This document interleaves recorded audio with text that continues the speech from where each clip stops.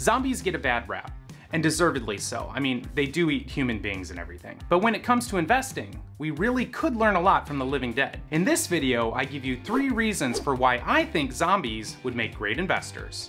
Coming up.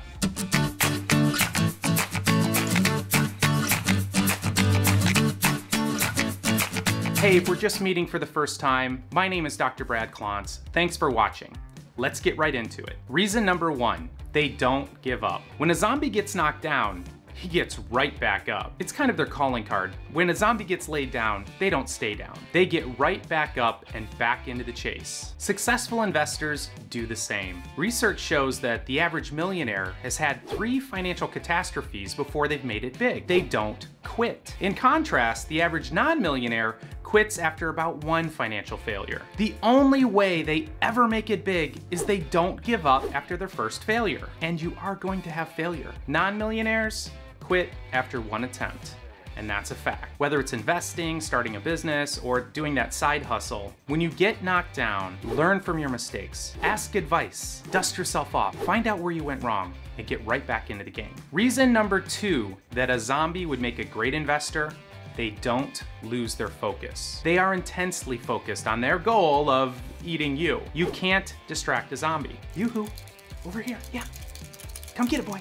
This type of intense focus is critical to become a good investor. Good investors are playing the long game. They don't get distracted by the latest fad or what their buddy told them to invest in. No, no, no, no. The worst investors are the ones that are fickle and are jumping in and out of things and chasing that latest shiny toy. Investors looking to make a quick buck end up losing all their bucks. This is a costly habit and a sure way to lose all your money. Successful investors develop a plan, they diversify, they consult with experts, and they stick with the plan. Don't get distracted by the news. Don't get distracted by the latest thing that people are really excited about. Don't get all distracted by market fluctuations up and down. Giving in to your fear or your excitement is a sure way to lose.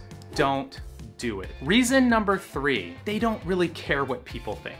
Sure, they lumber around in packs, but they don't really care what other people think about them. When it comes down to it, they have no problem going against the herd, going against the grain, doing things their own way. They aren't worried about keeping up with the Joneses. They're not worried about appearances. They don't care about having a fancy car or really nice clothes. No, they don't care about outward displays of pseudo-wealth. They aren't likely to get caught up in the excitement or the fear of a market fluctuation. They're not going to be riding their portfolios right off the cliff with all the other lemmings. No. This is such a critical strategy for investors, not to get caught up in what other people think. Trying to appear rich and running with the crowd is a great way to blow yourself up. So, learn from zombies. Don't let failure get you stuck. Failure is a great opportunity for you to learn from your mistakes. That's where you grow the most. Most people who make it big can recount terrible failures. And the great news and the opportunity for you is to learn, to dig deep. Where did you go wrong? What can you do differently next time?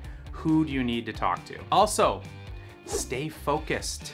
Develop a plan. Consult with professionals. Put it together. Diversify. And stay the course. And lastly, don't worry about what other people are thinking. A sure sign that somebody's not doing great is when they're flashy and they're buying the newest and most expensive things. This isn't how people become wealthy. This isn't how people have successful businesses. As a matter of fact, it's quite the opposite. Typically, the most successful people are the ones who are putting all their money back into their business and are actually living quite frugally. So don't try to keep up with the Joneses, don't try to impress them, and don't live above your means. Don't get caught up in market bubbles, and don't do the absolute wrong thing and sell at the bottom of the market. If you like this video, give it a thumbs up, and please subscribe. Special thanks to Hyder College of Business at Creighton University for helping sponsor this channel. If you like this video, please subscribe and check out the links and resources in the description below. I'll see you next time.